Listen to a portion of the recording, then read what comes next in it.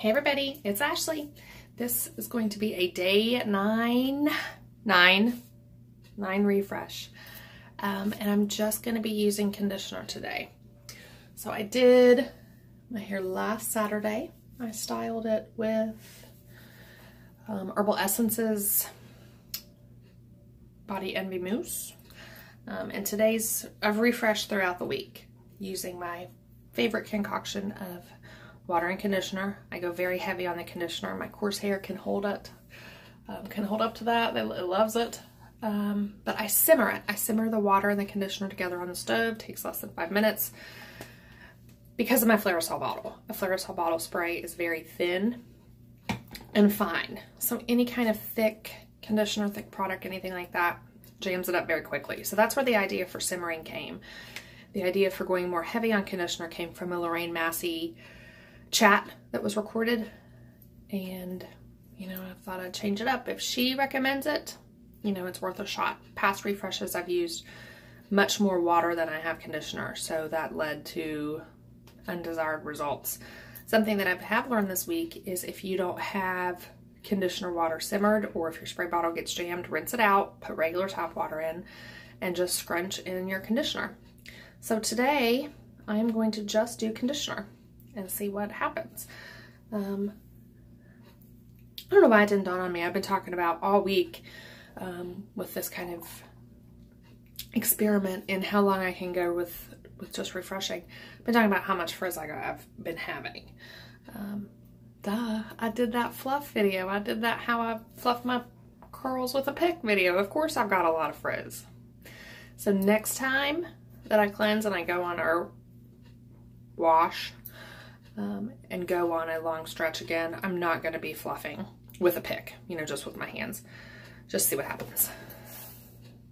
No surprises here. Giovanni Tea Tree Triple Treat will be the conditioner that I use. I'm going to very, very, very lightly dampen my hands. Like, this hand's staying dry.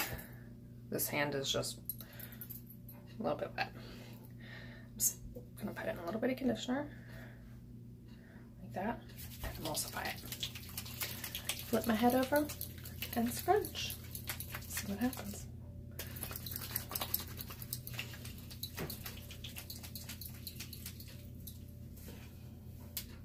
Start with the side and just smooth. If you're new to my little curly channel adventure, check out my other videos. There's lots of information about the amounts I've used, about other conditioners I've tried. I'm brand new to this, not to the curly girl method, but to this refresh stretch. You know, and I think it's exciting to see how many days I can get of presentable hair because it saves so much time. All right, same thing, just gonna dampen some of my one hand. A little bit of conditioner. Emulsify. It has saved me so much time.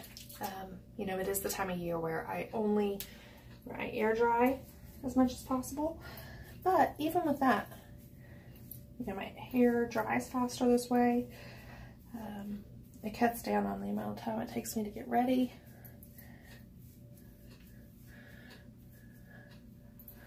I've even been able to do this when I have worked out.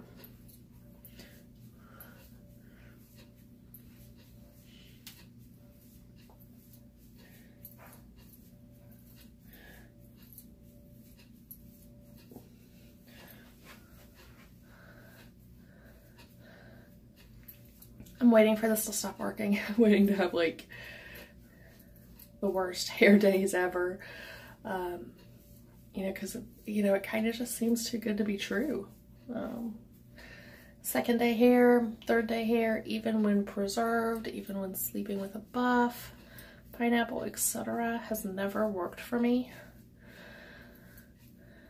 You know, second day presentable hair would be like a unicorn. You know, considering I'm on day 9 and I've got these just, you know, ringlets and preserved curls and body. I mean, I have thick coarse hair anyway. Volume is never an issue. Okay, I think I'm going to go in with one more little section, paying closer attention to this area. That seems to be where my curls are showing the most, are the worst for wear. But it makes sense. You know, that's my canopy that I pull my hair back, I throw my sunglasses on my head, I drive around with my windows down. All the environmental factors, that's where my hair gets most abuse. Again, just a little pump. Even less on that pump. Emulsify. Smooth over. I'm not finger combing, just smoothing. I don't have lock raking products. I never have. When I apply day one, it's always scrunched. Now I get in there and scrunch, you know, get in at your roots. Don't be afraid to work in there, but I cannot, you know, for the length of my hair, rake product through. Which seems silly, you know, because I can use a Denman, I use a wet brush, or wide tooth comb. You know, I use those with great success, but I use those when I'm applying my conditioner in the shower. So I guess my hypothesis is, you know, it's great when my curls are being formed and clumping, but it's not so great once they're done.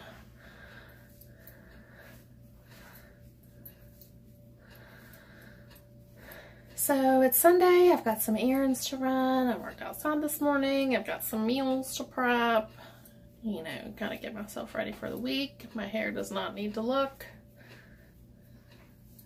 you know, absolutely perfect, flawless, and fabulous. I'll throw on some makeup and be out the door, but of course it's taken me a little bit longer because I'm talking, but this has been less than 8 minutes. I'm at, what, 7.5 minutes? You know, not bad. Not bad at all.